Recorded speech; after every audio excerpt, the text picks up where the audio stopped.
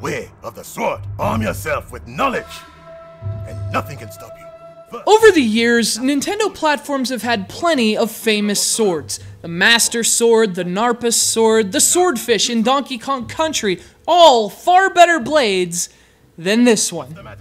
This is Swords for the Nintendo Wii, aptly named because the entire game revolves around one-on-one sword fights. Perhaps fittingly, the game itself is every bit as concise and unexciting as its one-noun title. Prepare yourself!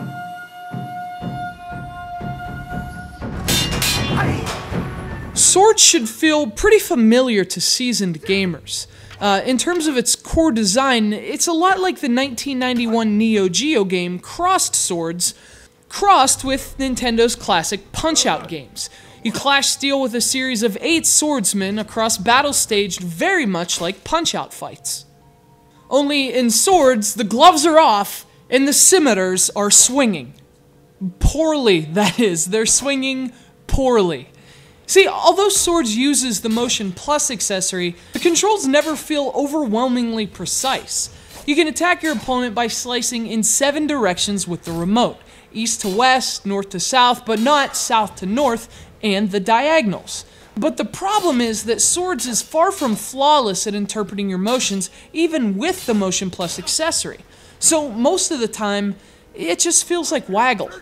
What's worse is that the combat is focused on defense and counterattacks. Opponents block virtually every swipe you take, unless you block them first. So Swords becomes a slow-paced game of block and parry. Unfortunately, you can only counter after a perfect block, which can only be done by twisting the Wii Remote perfectly perpendicular to an oncoming attack. Yeah, good luck with that. Had the controls been better, Swords might have been better served by its defense-oriented approach, but as they are, well, it just isn't.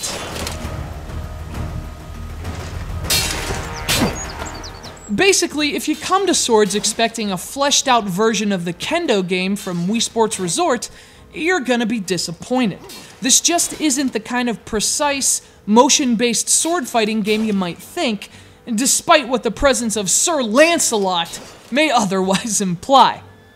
Fortunately, Lancelot is one of your 8 opponents in Swords, along with a Viking, a pirate, an Oriental femme fatale, and a few other standard characters randomly thrown together without much thought.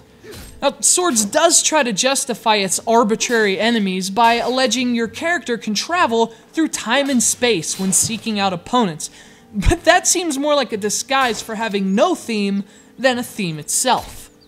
And yes, there are only 8 battles in Swords, with a few mini-games sprinkled in between.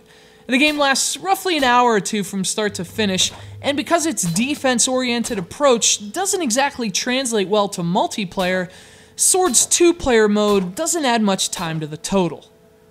It may sound cheap to say, but this game is what it is. An inexpensive release from the same team behind Wii games like Go Play Lumberjacks and We Wish You a Merry Christmas. Now, the problem is, cheap though it may be, it still costs you $30 and only lasts you about an hour. You're essentially paying 50 cents a minute for Swords, none of which are going to be especially sharp. As a WiiWare release, the verdict might have been different, but as a retail game priced about 3 times higher than it should be, this is one blade you should keep in the sheath.